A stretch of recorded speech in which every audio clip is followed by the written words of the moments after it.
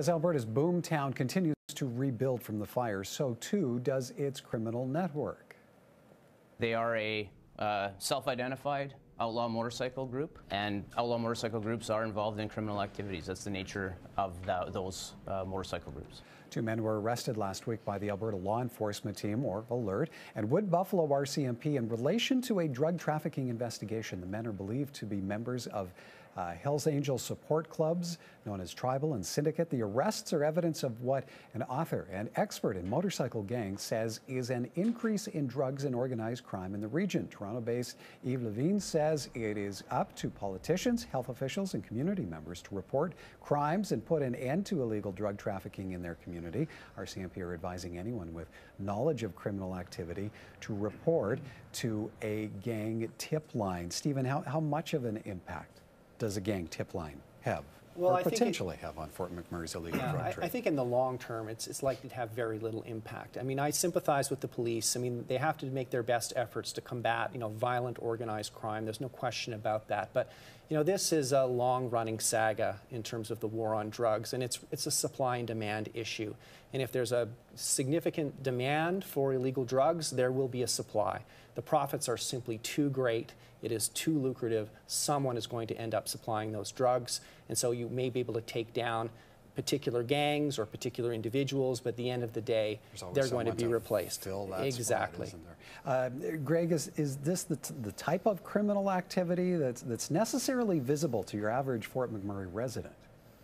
Right. I mean, as Stephen said, and following up on that is really at the end of the day, these visible gangs, and I call them visible gangs, street gangs at the lower level, and outlaw motorcycle gangs somewhat higher, are really the tip of the iceberg in terms of the drug trade, and they really operate largely as distribution agents. Sometimes they'll be a mid-level in terms of transporting, but really at the end of the day, the drug infrastructure is one that most people will not see, and even if they do see it, it won't be recognizable. I mean, from the inception of when the drug is produced in a foreign jurisdiction to when it's imported into Canada, for when it's transported from places of importation like Vancouver to Calgary or Edmonton, places of distribution, and then ultimately distributed.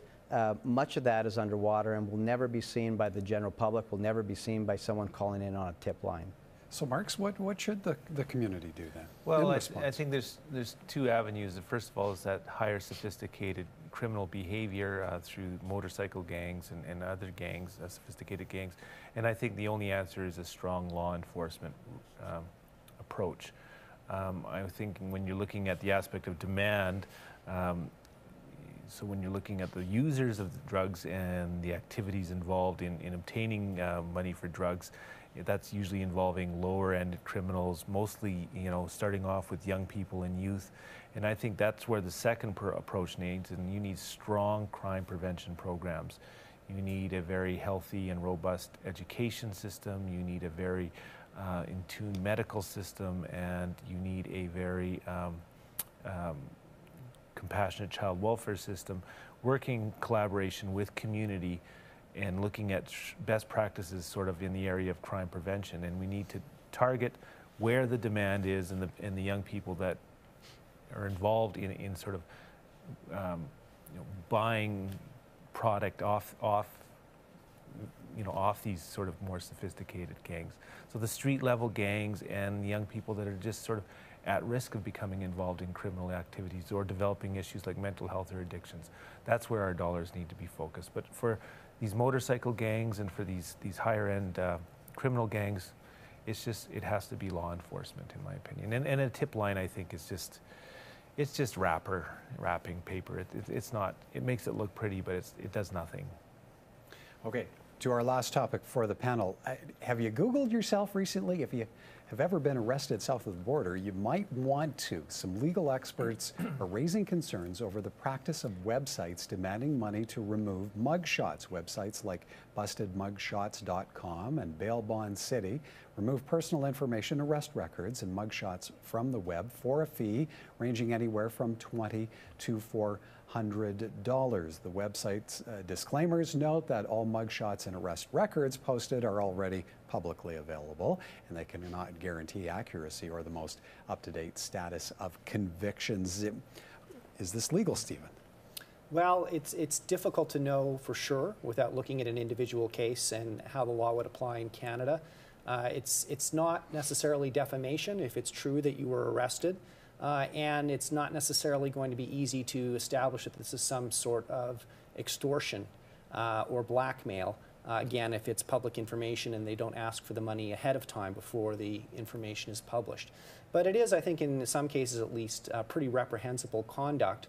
And we have to be, I think, concerned about how this kind of information is released so it becomes available in the public domain, so it can be used for these kinds of nefarious purposes. And we do have some privacy legislation and some legal tools that may limit the availability of this. And I think that's really where we ought to be focusing our attention to ensure that, say, someone's mugshot after they've been arrested isn't widely circulated and available to the general public, because after all, that person may never actually be convicted of any offense. So, Greg, what worries you about this trickling into our province?